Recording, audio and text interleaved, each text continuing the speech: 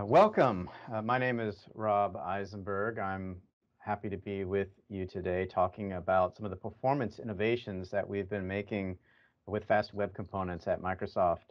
Um, I am a principal UX architecture and tools lead on the FAST team who builds the core web component technology that we're using at Microsoft.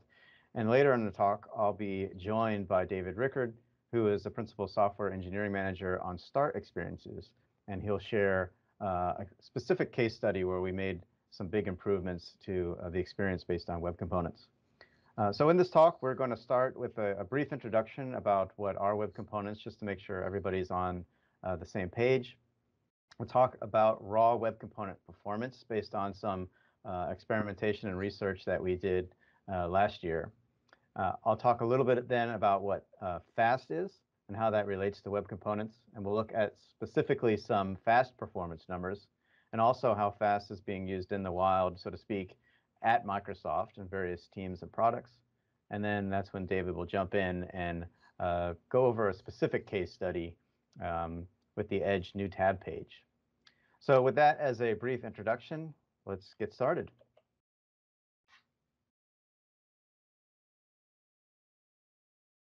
So first, what are web components? And to really understand web components, we have to think back in time a little bit about the history of the web. So if we go back to the earlier days of the web, people started to try and build different experiences. There was no component model built into HTML. So we can think about things even in the early days, how people were trying to solve this problem with things like Prototype and Scriptaculous, and then jQuery and MooTools, and then we get into more recent things like React and Angular, Svelte, Vue, etc., and the virtual explosion of different frameworks and libraries that were all sort of oriented around this problem of enabling folks to be able to build reusable components that they could use to build larger experiences in the browser. And all this happened in the community because there was nothing that was part of HTML that solved this problem. There was no component model, there was no extensibility model to HTML itself. Well, as those experiments and libraries and things were being built out in the community over a period of 15 or so years, there was also work going on in the standards bodies to try and solve this problem directly in HTML, directly in CSS. And web components then is that collection of web standards that we have developed and implemented across all the major browsers that enable this native component model directly as part of HTML. So this involves things like the ability to create new tags, new elements in HTML, so custom HTML elements, things like Shadow DOM that allow us to encapsulate the rendering of a component and to encapsulate the styles so that the styles inside of a component don't leak out and break other components or the rest of a page. This includes things like HTML templates that allow us to create a DOM shape and rapidly stamp out copies of that, like we would need to do if we're instantiating many different components of the same type. And this goes on to things in CSS, like CSS properties and CSS parts, and even into the JavaScript language itself with some of the new features that came around in 2015, such as classes and static getters and setters. And these standards continue to evolve, and we continue to add additional standards, just making the component model of the browser richer and richer over time. But today we've shipped in every major browser all the core standards that are needed to have a native set of reusable components without needing a specific library or framework, and to make those components interoperable across different libraries that might be the implementation details of those components. And so that's also one of the great benefits of this technology, which is that it's agnostic to any particular library. Because web components are HTML elements themselves, they literally inherit from HTML element. They are interoperable with any library or framework that's been created that knows how to work with DOM. And so, here at the Reliable Web Summit, one of the things we're talking about is what are some of the longer-term patterns and practices. How do we, go about our process of building the web and building on top of the web and doing it in a reliable and responsible fashion? And web components are actually quite a big part of that, because of the interoperable nature of them.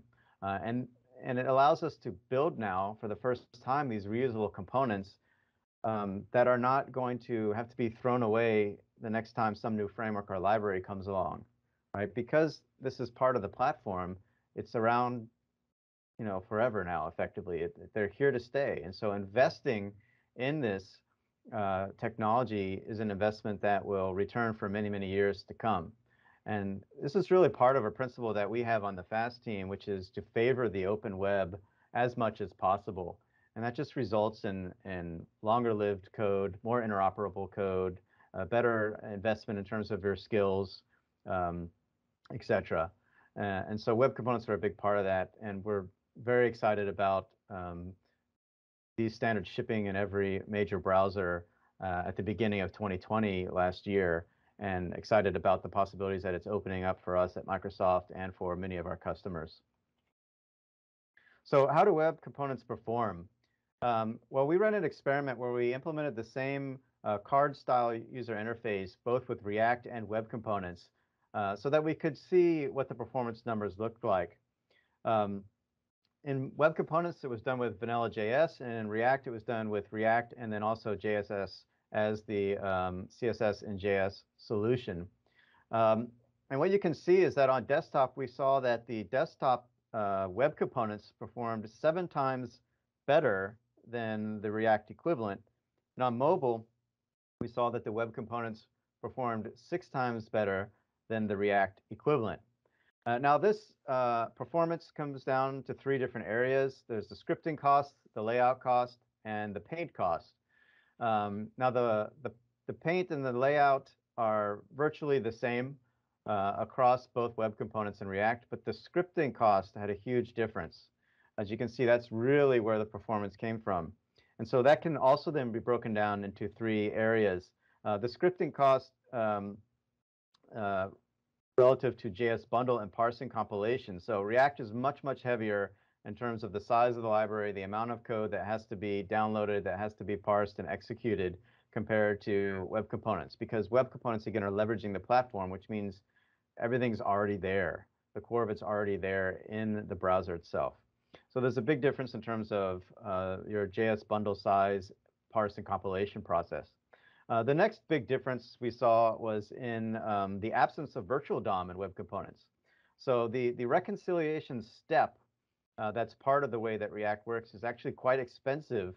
And so removing the virtual DOM and instead being based on an efficient usage of pure DOM yielded good performance in terms of the scripting cost.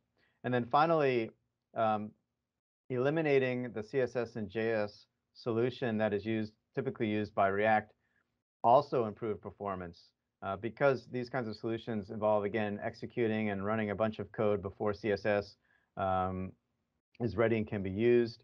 That all can kind of go away by just using native CSS techniques with Shadow DOM and web components. So those are kind of the 3 areas that came into the numbers around scripting costs, and we just saw these really, really big improvements. And so that was enough for us to basically take it to the next step and start doing more real-world work with web components and building out a system for building web components. And that's where we come to FAST. And so FAST is really a system for building adaptive user interfaces. And it's a collection of libraries that you can opt into to build these various user interface elements. So you can start with something like FAST element, which is used to build web components. When you go about building a web component in vanilla JS, you end up writing a lot of boilerplate code. It's a low-level API that gives you the capabilities, but there's a lot of repetition, there's a lot of boilerplate. So we've kind of taken care of that for you, extracted that and got that out of the way.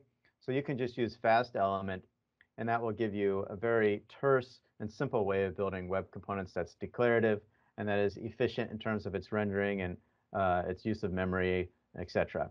So FAST element is the bottom of our stack for building web components. On top of that, we've kind of gone to the next level of thinking about reuse. And so FAST Foundation introduces the concept of building design systems and building component libraries. So whereas FAST Element's about building individual components of any type, FAST Foundation is about building systems of components. And so inside of Fast Foundation, you actually have primitives around building design systems. So for example, things like a design token is actually modeled in there. And so you can build design systems in terms of these tokens that manipulate and enable the components to adapt to different contexts. But also inside of Fast Foundation, there's a library of almost 40 base components for all the standard UX that you would normally build. So buttons and tree views and data grids, accordions, checkboxes, combo boxes, selects, all sorts of things. But what's important about Foundation is that they're not styled. They're just implemented in terms of their state, their behavior, their events, their keyboard navigation, basic accessibility.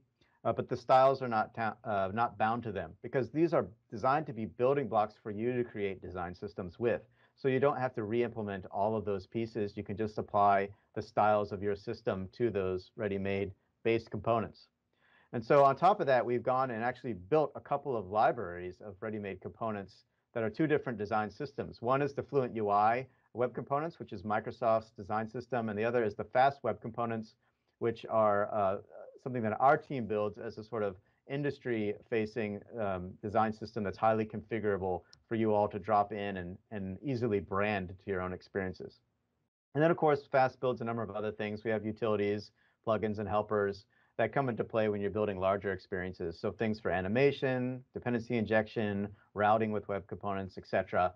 And we have tools that are associated with web components, design and development tools. So that's kind of the Fast system, but it's all built around web components in these web standards and helping people adopt and use them efficiently. And we've seen really good performance numbers from Fast itself. Again, if we're comparing to React, we've seen that the paint performance is about 70% faster. We use about 34% less memory. And startup time, which is really important, is about 104% faster than React.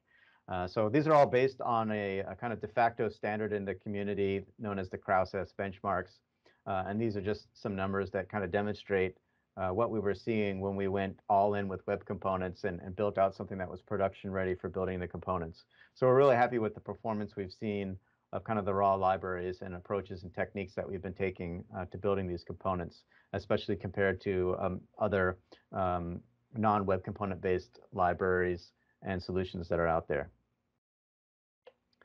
So who's using web components? Well, there's tons of different companies using web components. You know, Google's using web components, Nintendo is using web components, SpaceX is using web components, Adobe, Salesforce, all sorts of different companies. And of course, we're using them now more and more at Microsoft. And so on the screen, I just have a few examples of places that we are using web components. I mentioned the official Fluent UI web components that are for our official design system. The Edge new tab page, which you're going to see a little bit about in a minute, is actually built with web components. Parts of the Edge browser are now built with web components. So if you've used the new Edge shopping experience, that's built on top of our Fluent UI web components. Aspects of the Bing homepage, M365 Partner Center, docs.microsoft.com, and even the Microsoft Graph Toolkit. All these technologies are built on top of Fast and typically our Fluent UI web components. And there's many, many more that I can't share with you right now, but I thought it would be interesting for you to see just a few places inside of Microsoft that you might know of, might have experienced perhaps through Edge shopping or something like that. These are places that have already shipped our Fluent UI web components. So with that as kind of an introduction, I want to hand off now to my friend David Rickard, who is Principal Software Engineering Manager on Start Experiences, and he's going to share a little bit about a specific experience that he had implementing web components on a critical experience that we ship at Microsoft. So David, I'm going to let you take it away. Okay, thanks, Rob. So we decided to use the Fast web element to upgrade the Edge new tab page to use web components. And so we sort of chose to do this in two phases. One is that we just started changing over some components while having both the Fast web element libraries and the React libraries on the page at the same time. And so in this step, which we call the hybrid mode, we were able to reduce our time to visually ready, which is what we use to measure performance, reduced it by 20%. So that's pretty good, given that we're still loading in both libraries.